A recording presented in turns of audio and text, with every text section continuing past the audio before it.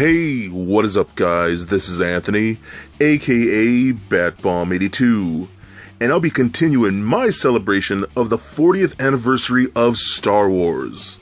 And how will I be doing that? Well, we're going to continue with more awesome Star Wars figures. So for this review, I'll be taking a look at the Star Wars The Black Series Princess Leia Organa from A New Hope film.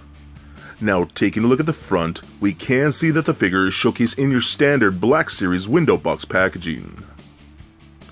Turning the box around, we can see an image of Princess Leia in the background, with a short bio right across the front. And on the top right, we can see that she is numbered at number 30. So with the box out of the way, let's crack this figure open and see what we have inside. And here is the princess out of the box. And man, I am so stoked to have this version of Princess Leia finally in my collection. She's actually a pretty decent figure, but she does have a few minor problems. So with this figure finally in hand, let's take a closer look at Princess Leia. Alright guys, now let's take a closer look at Princess Leia. First and foremost, just rest in peace, Carrie Fisher. Obviously such a big character and person in the nerd universe, you know, just with Star Wars and whatnot, and she was just such an icon to a lot of us geeks out there. So definitely rest in peace to Carrie Fisher, first and foremost. So very cool, very glad that we finally have New Hope, episode 4, Princess Leia.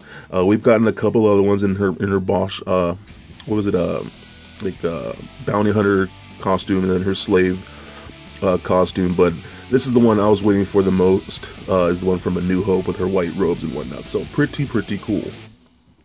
Now the head sculpt, to me, it's not great, I'll be honest. It's a little lackluster. The paint apps seem to be pretty good for the most part. The eyes look okay, so do the eyebrows. Then we do get a nice bright red lipstick right there, bright red lips, even with a little pink like airbrush right there in the cheeks to make them pop out a bit, which is pretty nice. Mine does seem to have a little bit of a scuff. It might be hard to see, but right there by the lip, it almost looks like a birthmark right there. But yeah, I tried to scrape that out, but it just wasn't happening. So, but we do get that classic Princess Leia haircut with those buns on the side, those little cinnamon roll buns that the Princess Leia character is just so well known for. I think those came out really cool.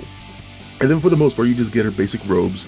It's not a whole lot of detail to that, just plain white robes. And this all is soft goods, so it all came out really good.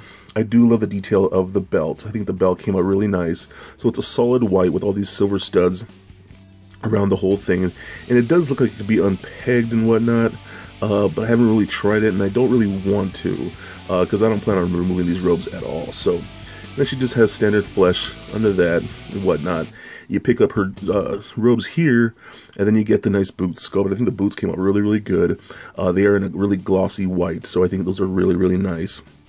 And black on the bottom, so very cool. She also does have this hood. You can see I have it folded down in the back, and you can kind of drape it over her head like that, and I actually think that works okay. I've seen way worse when it comes to hoods like this, and it actually does, I think, rest pretty good for what it is. It's not perfect, but I think it actually does work pretty decent, so I do like that quite a bit. But I'll probably display her with the hood down like that. Now she does come with a couple guns here, a couple blasters. She does have, I guess, more of what's considered a Princess Leia blaster, which is this one right here.